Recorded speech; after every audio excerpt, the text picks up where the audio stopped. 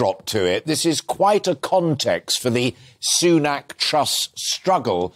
Which offer from those two candidates makes most sense to someone like you, a consumer affairs expert? They're both very different. Liz is going straight in for the cutting tax and, increasing personal expenditure. And Rishi Sunak is saying that, he will cut tax, but only once inflation has sort of gone down a bit. So for me personally, as a consumer, obviously, cutting taxes is something that would really be beneficial to me, myself, and many people like me.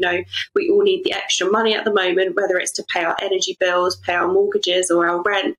Even buying food at the moment, that extra money would really be beneficial. Yeah. But of course, we've got to think about the long-term implications of that. It's great for us personally, but the economy as a whole, how is that going to impact us? Sure.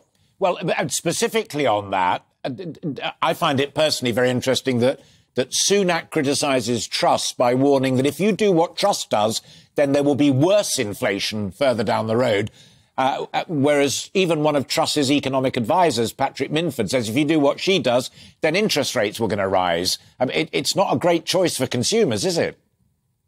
No, ultimately, cutting taxes is a big inflationary measure. It can cause further inflation. Not always, but in circumstances such as this, it is likely to increase inflation. Liz Truss, she is swearing down that there will be no inflation as a result of a 30 billion package that she wants to introduce. But that's just not quite, the reality of it. There will be, we have to pay for it somehow. Yeah. And it's just going to kind of continue that cycle. And I guess it's one of those things we will never know until it happens for sure.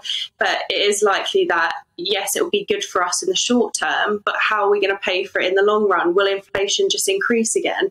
Will we really get down to the figure that we want to see, which is around 2%? So it's kind of, there's pros and cons to it. And, in the short term, we want that money in our pockets, but in the long term, is it best for our wallets, really?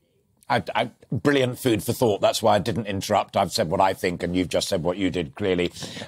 What's your comment on that story on the front page of the Sunday Telegraph about the, forget prices just for a moment, this is about supply, really, that the energy situation is getting so bad that come the cooler nights and colder days of autumn and winter, energy may be rationed.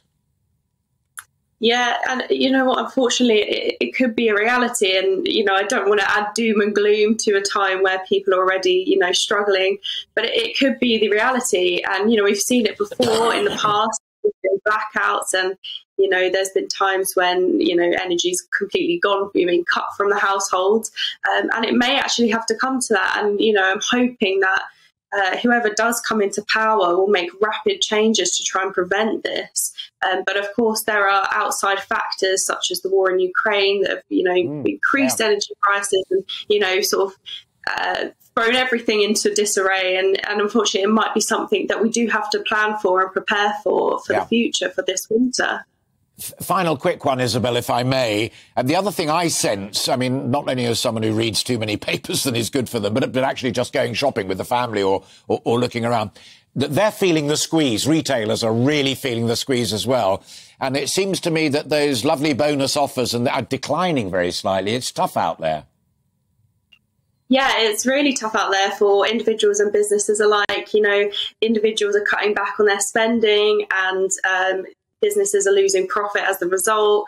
And it's really tough for everyone. I think businesses in particular need some extra support right now, especially smaller businesses. And that's another thing that, I'm hoping that whoever comes into power will really be able to support businesses in this time without, affecting inflation further or, spending too much more. But it's one of those things that, as your previous guest said, sometimes you can't just throw money at a problem, but sometimes it is what is needed, unfortunately, to keep businesses going and the economy going and keep consumers, fed and clothed and things like that.